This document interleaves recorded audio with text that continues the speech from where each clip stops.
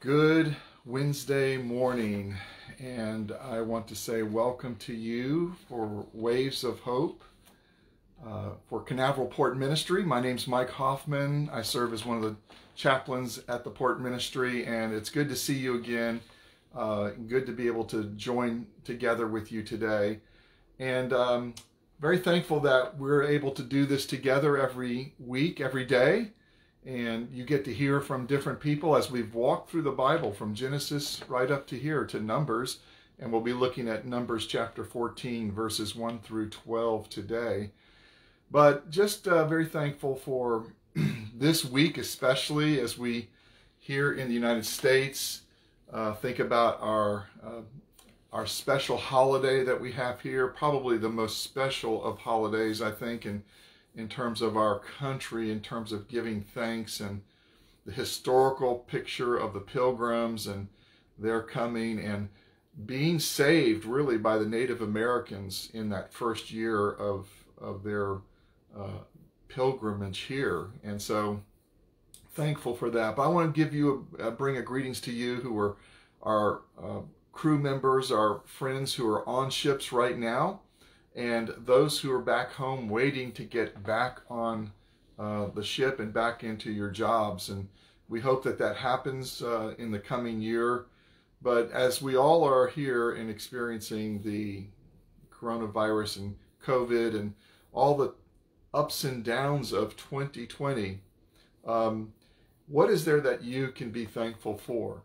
Whether you're overseas in a different country, or you're a volunteer who's served at the Port Ministry, or you're just watching this, you just come to this.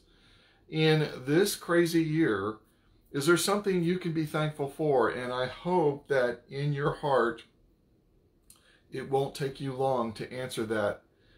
Whether physically you've been challenged or emotionally you've been challenged this year with fear and with the things that are going on, and but what is it?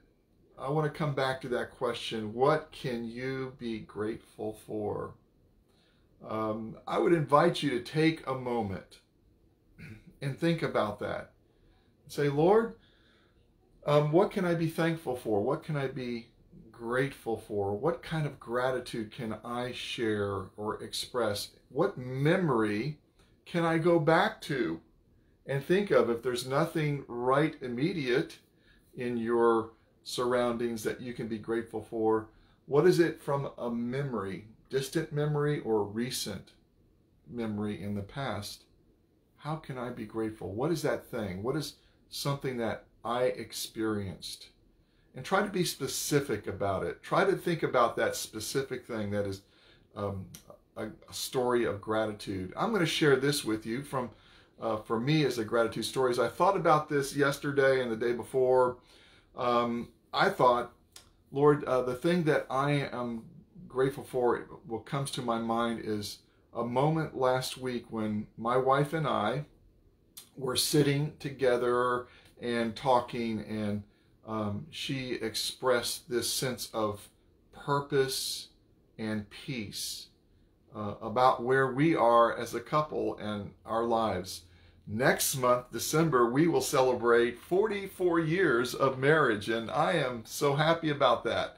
But what I appreciated, what she told me, she said, Mike, with all of the uncertainties and things around us and things about our own being cared for and taken care of and all of those things in financial ways and all that, she said, I sense God's peace in this and his purposes in this, and that he has us even when all of the things around us are big question marks.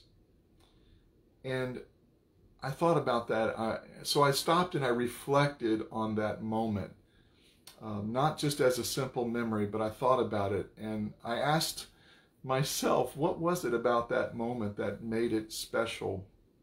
And for me, it was looking into her eyes and she engaging me with this sense of wonder and thankfulness and certainty.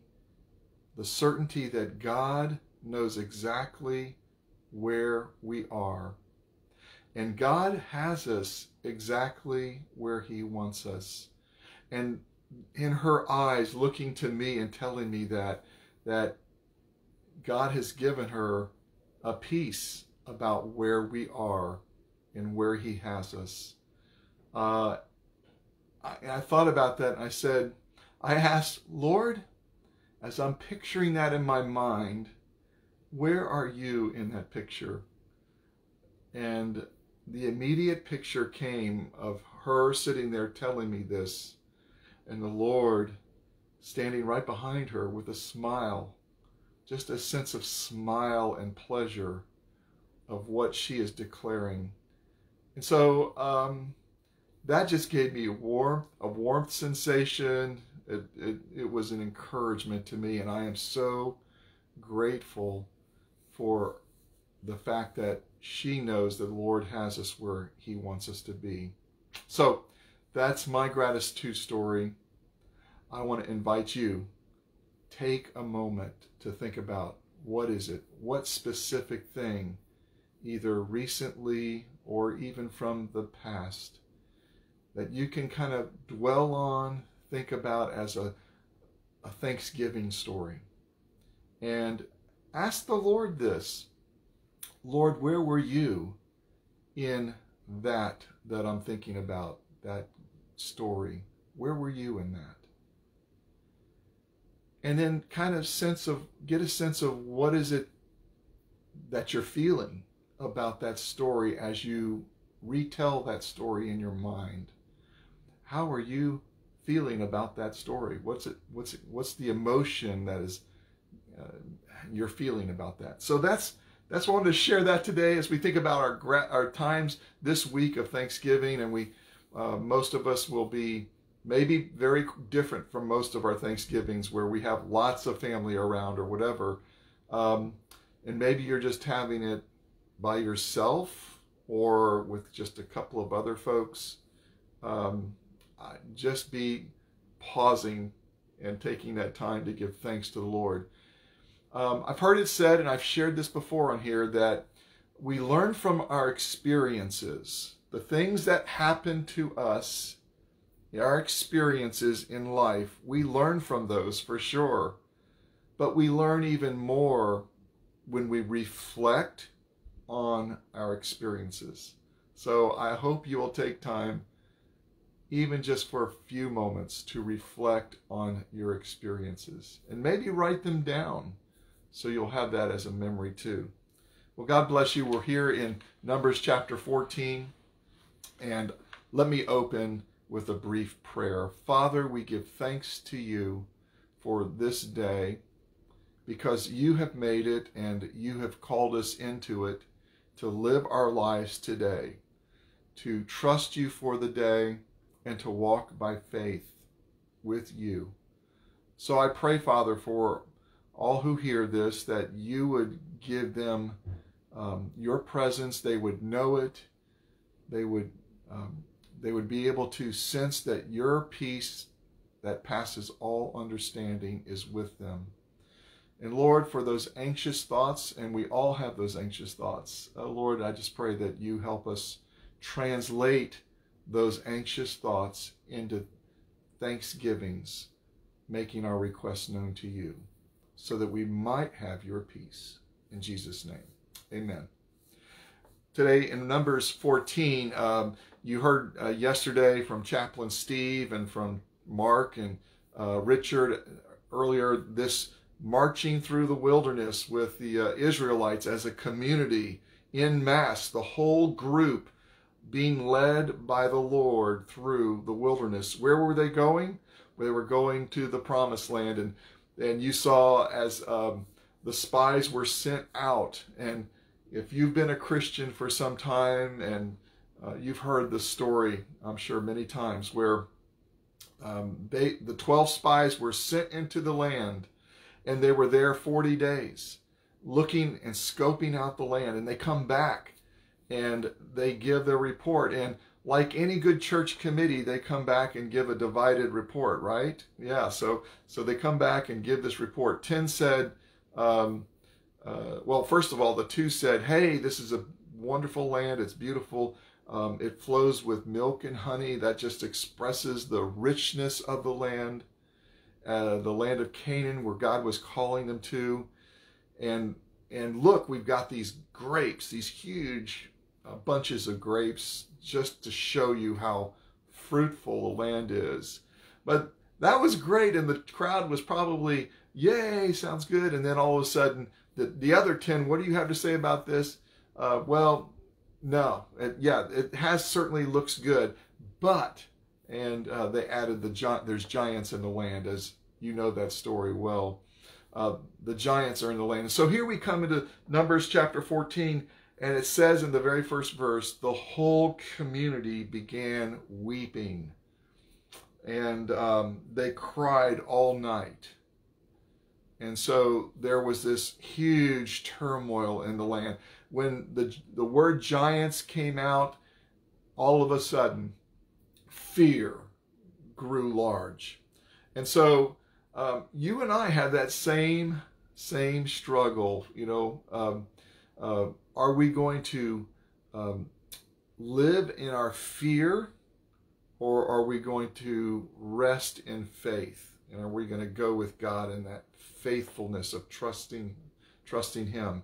And here we see this in the land. So they cried all night, they wept, and then they became angry, and they protested and they got to the point where they were even talking about, let's stone these leaders, let's get new leaders, let's get out of here and go back to Egypt. And when that happened, Moses and Aaron fell on their face, and I don't think they were falling on their face, it says, before the crowd in fear.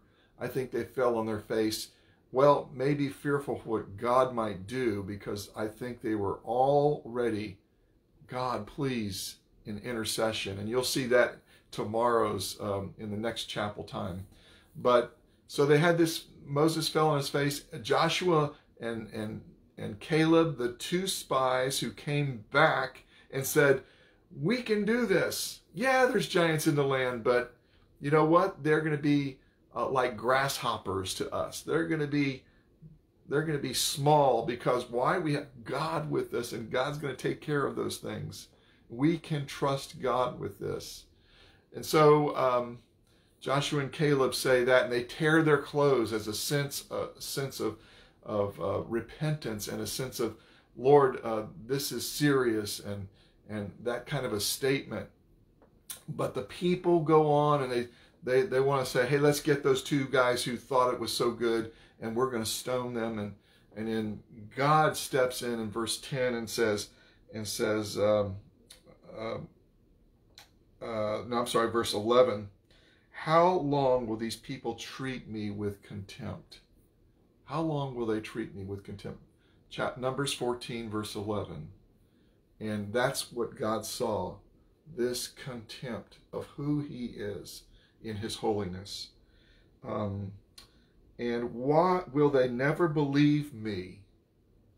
And so here is this picture, and Moses said, and God said, I'm going to just destroy all these people, and we'll start again with the four people of faith here, the people of faith in this. Whoever has faith, that's who I'll start with. But Moses said, Lord, please don't do that. And he begged and he interceded on behalf of a sinful community, a rebellious community. And then it said, and then Moses said, Lord, the Egyptians will hear about it. They'll know full well the power you displayed in rescuing them. And he goes on to share that. But that's the next in verse 13. So here, I want to share these things with you. I want to go with this. Let's there we go. Let me get that up straight there. There we go. We're going to look at these things real quick. Things of fear and things of faith. And here we see that in terms of fear, verse 1, the people wept and they cried. Now, weeping and crying is good. It's okay. And but here it was a weeping and crying, not for but it was without God's in the picture. So they wept and cried for themselves because they believed it was all dependent on them. Whatever your circumstance is, it's not all dependent on you. It is not all dependent on you. You need to allow God to work in whatever circumstance you find yourself in. In verse 2, they protested, if only we had stayed in Egypt. If only we had done that. If only, and they speculated and they conjectured and they protested where they are now in their circumstances. And so that was verse 2. It said, if only we had died in Egypt. What a thought. And then verse 3, they asked why. Why is the Lord taking us to this country only to have us die in battle? So is it okay to ask a why question with God? Absolutely. Absolutely. But not in the context of God can't do anything about my why. Or I can't trust him even if he doesn't do anything about my why. The why is not to question God's sovereignty, his abilities, who he is in his character and nature, that he loves us and that we can entrust ourselves regardless of how we are physically or any other way. But the why, and we can ask God those questions, but in the end, are we going to trust them? But they concluded it'd be better if we just died. And in verse 4, here's another fear statement. They plotted and said, they plotted to kill and let's go or elect new leaders. Let's choose a new leader and go back to Egypt. So verse 4 was another fear state action. Let's go back. And in verse 10, the community-wide talk and anger. The whole community began to talk about stoning Joshua and Caleb. That's how serious they were, that in their fear was, let's kill them and let's get new leaders and let's go back to Egypt, as just a complete step of faithlessness in who God is and God's ability. Now, on the faith side of what we just talked about, verse 5 says Moses and Aaron prayed. I shared that with you. They fell on their faces and they prayed. They interceded for the people. And then Joshua, we talked about too. Joshua and Caleb, they tore their clothes and they said, the land we traveled through and explored is a wonderful land. So there, they talk in verse 7, it's a wonderful land. In verse 8, they said, God will take care of us. He can take out those giants. He'll make a way for us. Do not rebel, they said, against the Lord, and don't be afraid of the people. Don't be afraid of the people. And there's that statement in verse 9. Don't rebel and don't be afraid. That's the statement of faith that Joshua and Caleb said. And those giants are no match for our God. I want to ask you, what circumstance in your life is no match for your God, for our God, for the God of the universe? What is that circumstance in your life right now? And with all that's going on, there's a lot of things that could be something that looks like a giant to you. And so hear the word of Joshua and Caleb. God is able. God is able. And then the Lord is with us. So I just want to say that regardless of your circumstance and my circumstance, the Lord is certainly with us, and we can trust ourselves to him. As a new Christian, when I was 19 years old, way back, one of the very first Bible verses I memorized is one that you, I hope, know.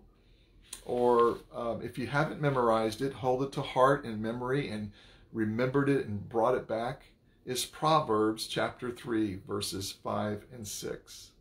And it says, "Trust in the Lord with all your heart, and do not lean on your own understanding. In all your ways, acknowledge him. Acknowledge him, and he will direct your path." So, trust in the Lord with all your heart today. Today, just for today. Don't lean on your own understanding. Lord, why is this happening? I don't understand it. And that's okay. That's okay if you don't understand it. A lot of things I don't understand that become like giants in my life, and I ask why. But don't lean on that. But in all of my ways, in all of my whys, Lord, why? Acknowledge him, and he will direct your path. Just like Jesus did with the disciples when he was about to go to the cross. He tells them in John chapter 14, "You believe in God, believe also in me. In my Father's house are many dwelling places, many mansions, many rooms, and I'm going there to prepare a place for you, so that where I am," Jesus says, "where I am, you may come and be with me. And I'm going to come again someday and bring you to be with me." Isn't that a great picture and thought, that Jesus has gone ahead of us, and he tells his disciples just before he's arrested and put on a cross, and the trauma and shock of all of that, he's telling them, "You believe in God? Believe also in me, because I am the way, I am the truth, I am the life, and no one comes to the Father except through me." So I want to leave that with you today. And I pray that today and this week will be moments where you stop and have thoughts of gratitude and thanksgiving. Whatever your circumstance, rejoice in the Lord, because the joy of the Lord is what? Is my strength. The joy of the Lord is my strength. Say that with me. The joy of the Lord is my strength. And so trust him today. God bless you. Have a great Thanksgiving.